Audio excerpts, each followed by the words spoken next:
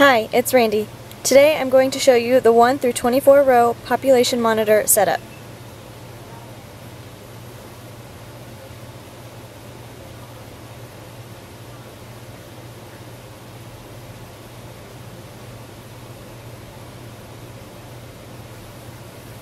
Turn on the monitor by pushing in the knob.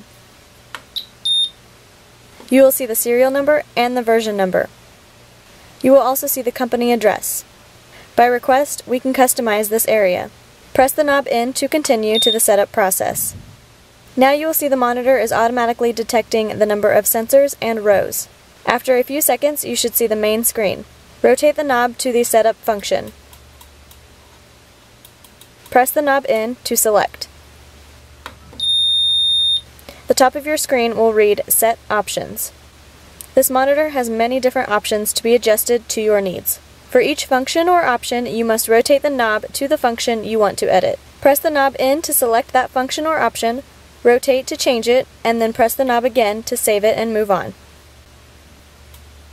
Your monitor type can be set to population, seed flow, or area and speed.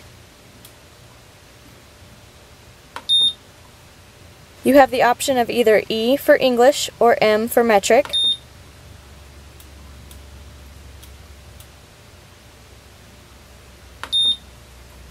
The hopper type can be set to off if you do not use a hopper, ER for early riser, or SF for seed flow.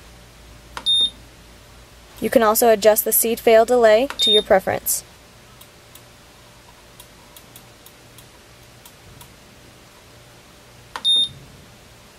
To continue to the next screen, rotate the knob to Next and press the knob in. The top of your screen will now read Population Options. Here you can adjust the number of rows, row spacing, population gain, high population limit, low population limit, and scan delay. When you are finished making your adjustments, rotate the knob to Next and press the knob in to continue.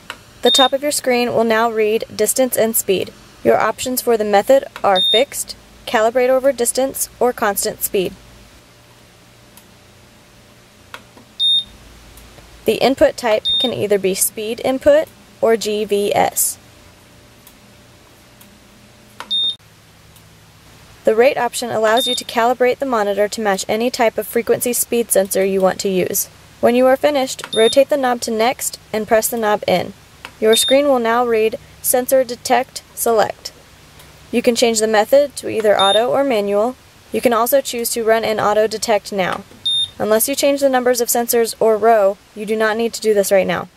Keep in mind, if you run an auto detect, you will also be exiting the setup process. To proceed, rotate the knob to Next and select by pressing the knob in. You will now see that the screen reads Display Volume Options. This is where you can adjust the contrast and backlight of your monitor screen. You can also adjust how loud you want your alarm volume. When you are finished with the screen, proceed to the next screen.